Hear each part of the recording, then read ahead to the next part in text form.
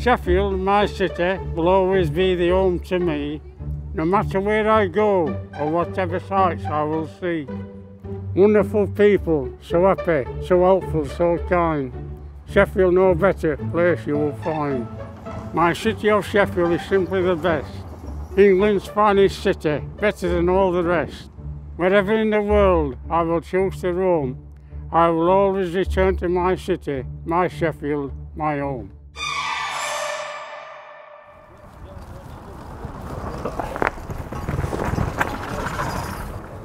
Hi, I love you, all right? What is it? My name's John Burkhill. I'm 80 years old and I'm known in Sheffield as a madman with a pram. And I am trying to raise £1 million for Macmillan by just the donation that's gone into the bucket. And I don't know how long it's going to take, but we'll do it, no question about that. There you go, with it. Thank you very much. I've got to go back as far as 1967 when I entered a local race called the Sheffield Star Walk, which is very, very famous in Sheffield. Don't get me wrong, I wanted to win that, but it was too fast for me. So I went on the 1970s, 80s, I went on long distance walks for various charities, not with Macmillan at that particular time. And I did long distance walks like from Cleethorpes, Blackpool, Skegness, Land's End, back to Sheffield, and later on, in the 1990s, I began devoted to raising money as much as I can for Macmillan and people like that, you know what I mean, that look after people that are really, really, really poor.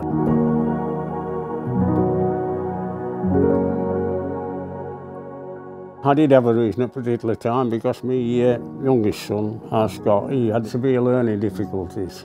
So I raised, by walking long distances, as much as I can for handicapped kids and everything, you know, special schools, which were very, very special to me. So I'm proud to have done that, I really am, back in the 1970s and 80s, I really am.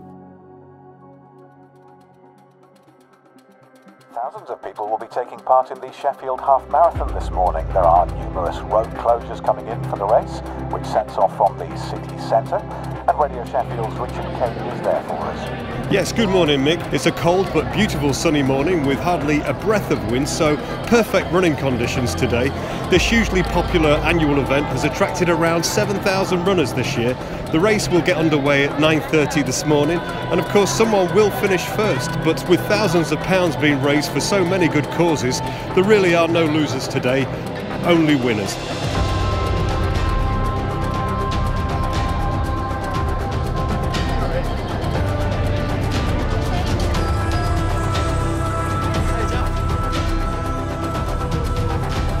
Here he is, the legend, the Sheffield Pram man, Mr. John Burkhill.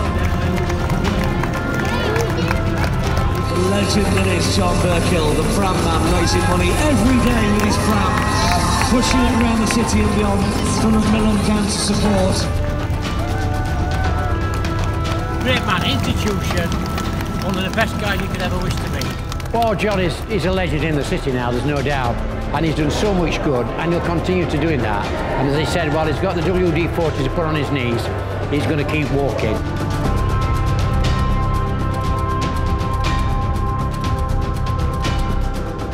You know, out of adversity, and it was adversity, John decided to take on a challenge to raise money for Macmillan, £250,000.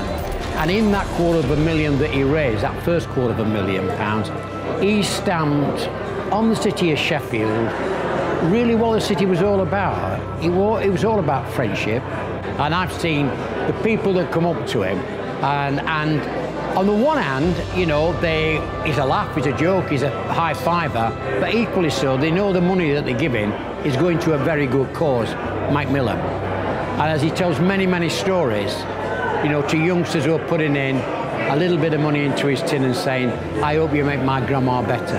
And that's the hope that actually a lot of people put in John, and John responds to that in a very positive way.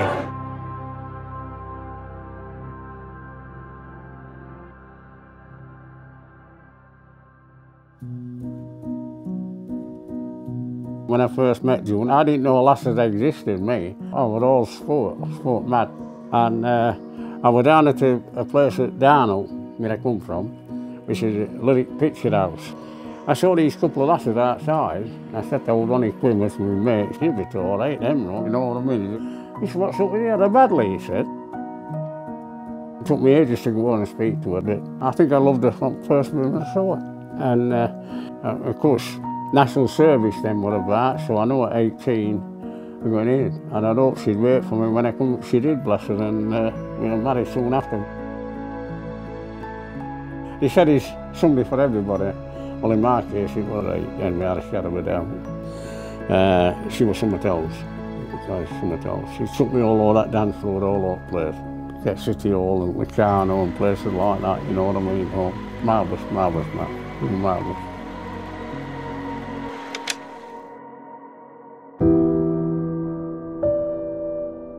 That year will live with me forever, and I'll never forget that. I lost my daughters, you know, and I lost my missus.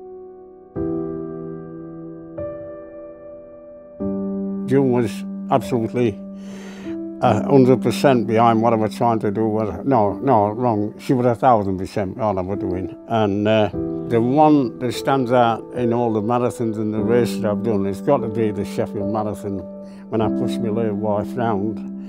And I've got hundreds and hundreds of medals, and literally awards left, right and centre. And she said, John, I've never won anything in my life. She was very, very ill. And then she says to me, well, I told her I'd love to do something like that. So I rang the Sheffield organiser of the Sheffield Marathon, Bob Jackson, who I told you that, and he gave special permission to push her around in a wheelchair, which I did. And believe you me, pushing her around in that marathon, when I came into that stadium, as if I'd won it, and I've never seen her so happy in my life. Both her hands went in air as if she'd won the race, and the runners are lining the track, and it's very, very special. It means tears to me. I haven't even think about it. The Lord Mayor presented that medal with tears in his eyes and everything, and it was absolutely tremendous, it really was. And I get very emotional when I think about that now, but she died a fortnight afterwards. But she got what she wanted, a medal. She was a great lass, she really was. I still miss her, of course I do, of course I do. But I know they're waiting for us, and I know we'll all get together again when we do get up there, so we'll all meet again sometime. He's lovely, he's such a humble person. He's not selfish at all, he thinks about everybody. He always asks us how people are. Myself, I've been through cancer experience, and he always has the time to ask everybody how they are. I think I can quite categorically say that John is 1 in a million. You'll never meet anyone like him anywhere or anywhere in the country ever again. I think his whole image, what he does, the fact he pushes his pram, the amount of money he raises, and the amount of respect he has within Sheffield and the wider running community is absolutely unbelievable. I go on buses, and you can look through a window, you can be at different parts of Sheffield, and there's the green man with his pram. No matter where you go, you speak to anyone, oh yeah, we know John, the man with the pram, man with the green hair, and we'll put money in his bucket wherever he comes by, and for him to raise as much as he has done is immense. People will just keep coming up to him, putting money in his thing. He's just inspiring. I mean, don't you think he's inspiring? 80-year-old man what walks about with shorts on in middle of winter. You know, how can you get better than that? A lot of people, they retire, they get to 60 odd, and they don't know what to do with their souls. But I do know what to do with my soul, and that's to go out there and raise as much as I can. I can go out there and chuck it down with snow, and I can get a bucket full of snow. All I get 10 pence in that bucket, it's 10 pence more than Macmillan that day before. I've got a vision, a little lass on Barnsley Road, which is a very steep hill in Sheffield, many years ago in snow, and this car pulled up, and a little voice in the back of the car said, "Can I put some money in your bucket, Mr. Green Man?" I said, "Of course you can, love." But looking at her, you could see that she was poorly. I could see that. And so I giving her an high five with Vivian, and she were absolutely, smile on her face was terrific. Anyway, I never thought no more about it. I walked about 10 or 15 yards, and her dad ran after me, and he was sobbing. I said, whatever's the matter? He said, she's got leukemia. That vision never moves. If I have a bad day, out in snow and rain and whatever it might be, wind, you name it, and all of a sudden that little face comes to me and it won't shift. And I don't want it to shift. I don't want it ever to shift.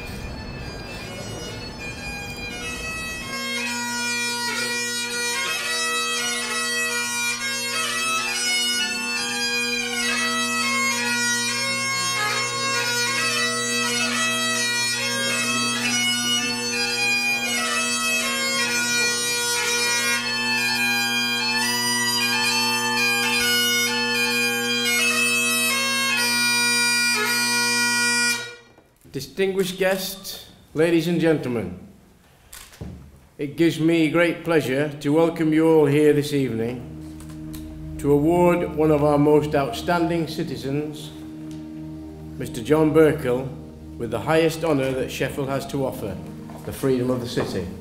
A roll of honour which contains such names as Nelson Mandela, Harry Brearley, Sir Winston Churchill, and athletes such as Lord Coe, Michael Vaughan, and most recently, Dame Jessica Ennis.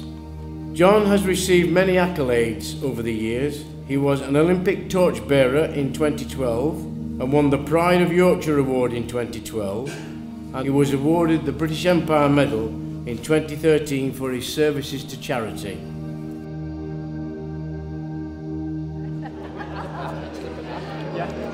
He really, really deserves it, yeah. I like the man under the green because he's a genuine, lovely, lovely gentleman. It might not be your wine, but...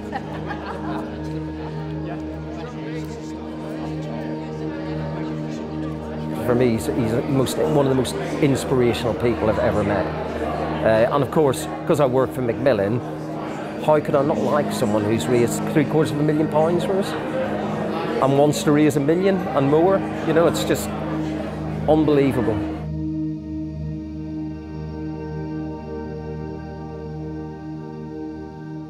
I've met so many famous people. I mean, you can't get higher than Queen, fair enough. You can't get higher than Queen no matter how you look at it. But I always say it's the last person that puts some money in my bucket. They're the most important people to me.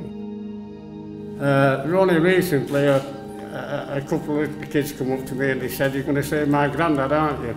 He was only about 7 or 8 years old. And he says, you will save him, won't you? He's very poorly.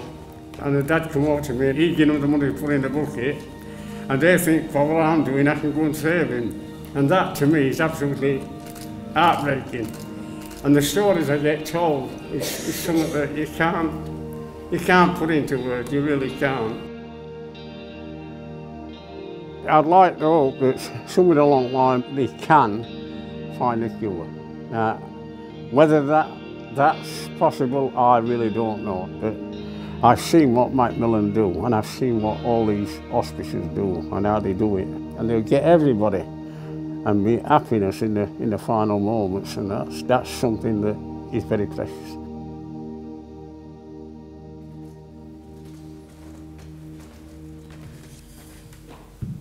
John, the Pram man Burkhill, as he is known, it now gives me great pleasure to invite you to signify your acceptance by signing the roll of Honorary Freeman of the City of Sheffield.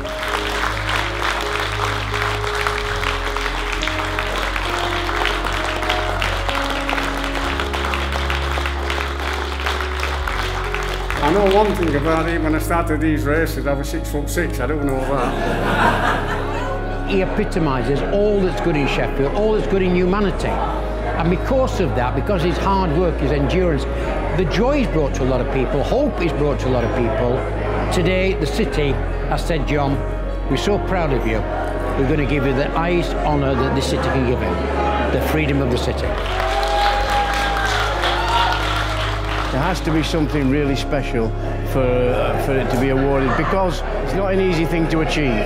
You know, we get pushed to ask for a knighthood for him, and you know, if we could give John a knighthood, we'd give him a knighthood, but unfortunately it's not our decision. But you know, he's got his British Empire medal, and he's continuing to pick up awards and accolades, so can't do much more than that. I get asked this question quite a lot. Will you stop if you get £1 million? No, I don't think I will. I just think I'll carry on as long as I can. I get my blend zipping in the morning, put some WD-40 on my knees, and away we go. If you've only got one chance at this game, you can have as much money in the world. If you've got your odds, you're a millionaire. That's what I think.